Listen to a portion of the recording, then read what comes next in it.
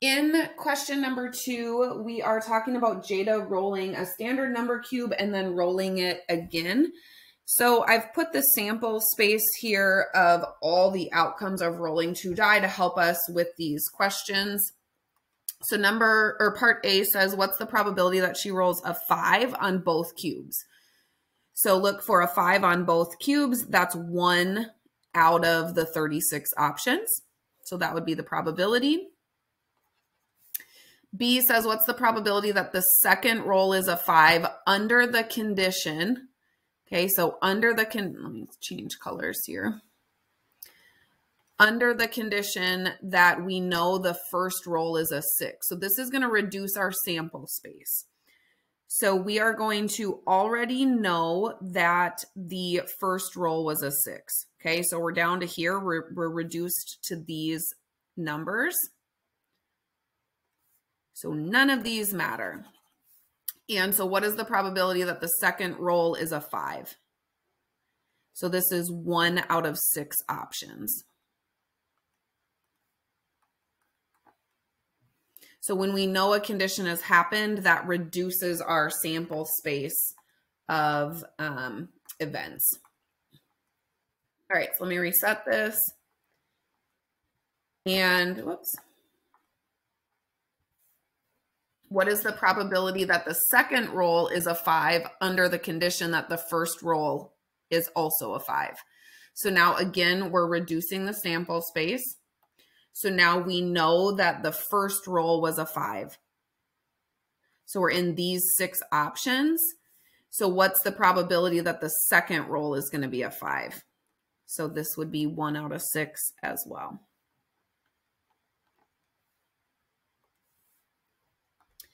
All right, part D, what is the probability that the second roll is not a 5? So we do not want the second roll to be a 5.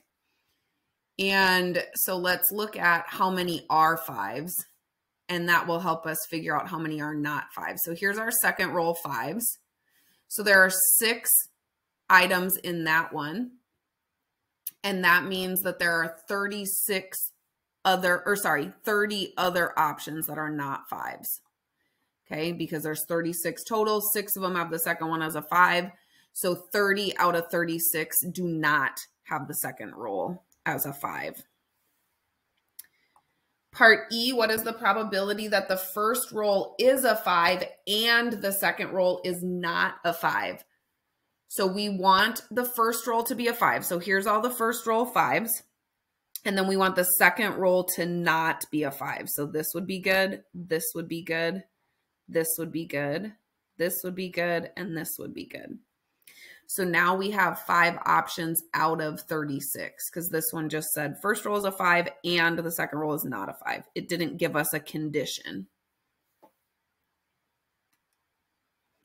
All right, number 2, there are 4 slices of pizza left to choose from. Each slice of pizza has 1 topping.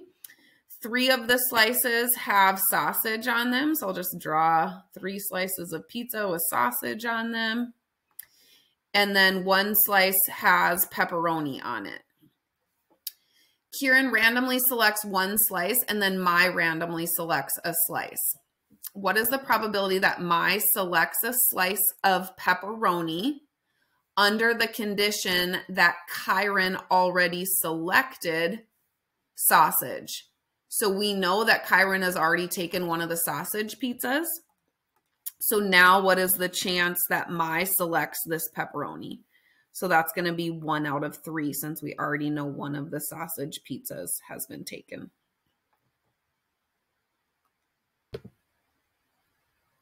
All right, number 3 says Hans' soccer team played a soccer game in the morning. Lynn's soccer team played a soccer game in the afternoon against a different team than Hans played. Let A represent the event that Hans' soccer team wins their morning game. And let B represent the event that Lynn's soccer team wins in the afternoon. So let's write out what is the probability of B under the condition of A. So I'm going to type this out. So let me get this started here.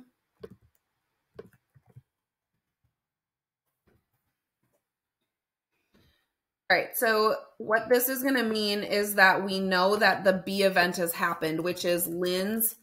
So we know what's the probability that Lynn's soccer team wins their afternoon game, under the condition that Han's soccer team won the morning game.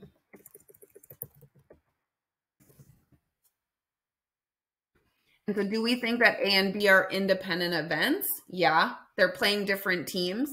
So whether Han wins or loses should have no impact on whether Lynn's team wins or loses. And so if that's true that they are independent, what is that going to mean about the probability of B given A versus just the probability of B happening? So remember, this is the probability that Lynn wins given that we already know Han wins. And if those have no bearing on each other, then the probability that Lynn wins should match this. So they should be equal.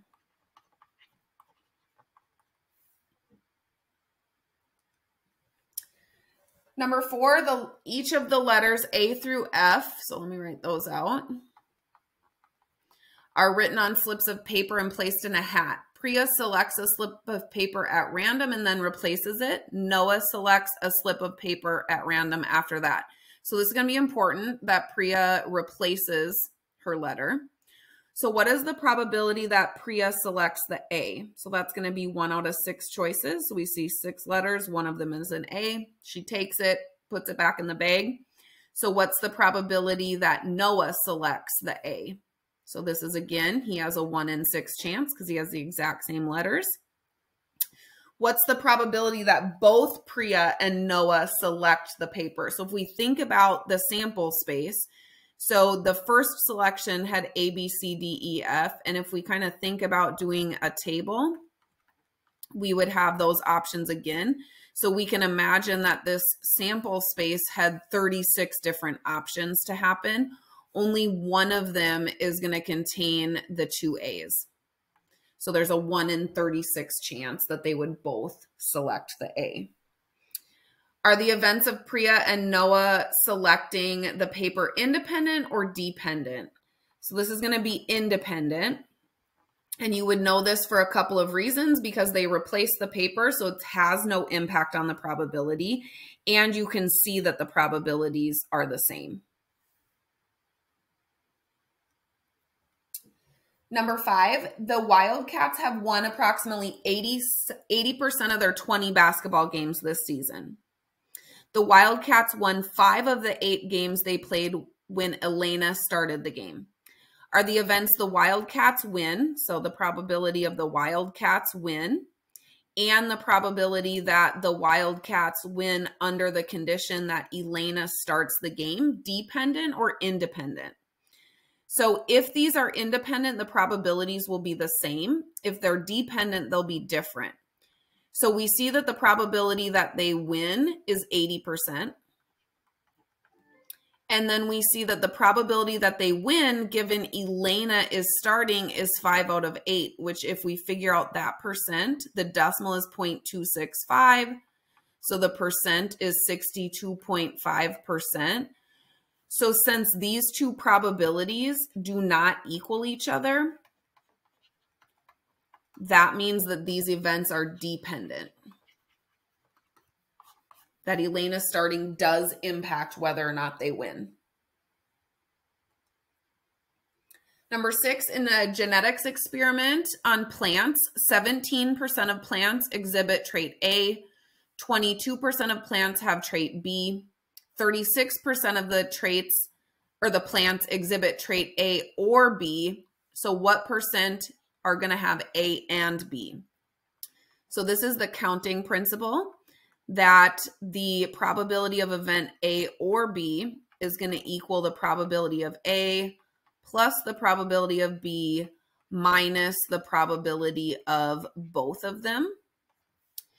And so we see that the probability of A is 17%. And we see that the probability of trait B is 22%. And then we see that the probability of A or B is 36%.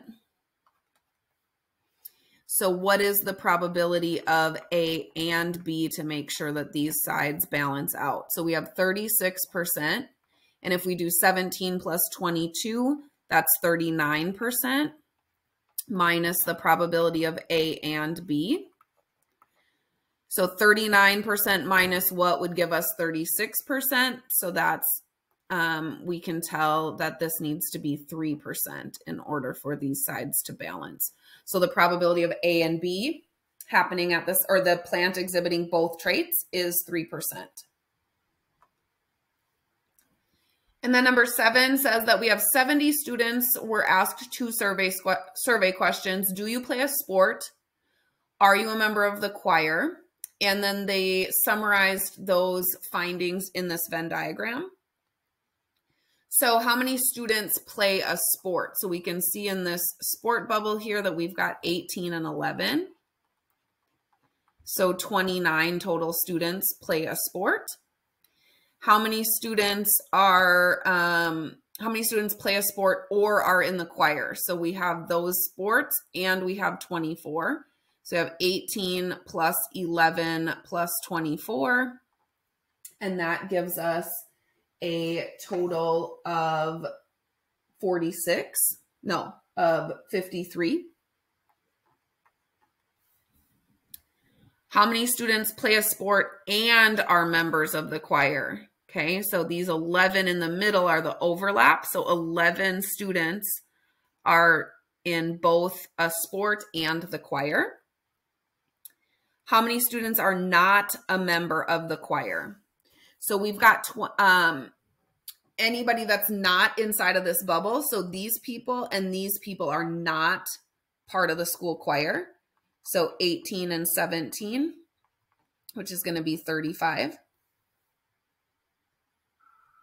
And then name 2 ways that you can figure out how many people play a sport. So we did in this first one where we took 18 plus 11, and that gave us 29.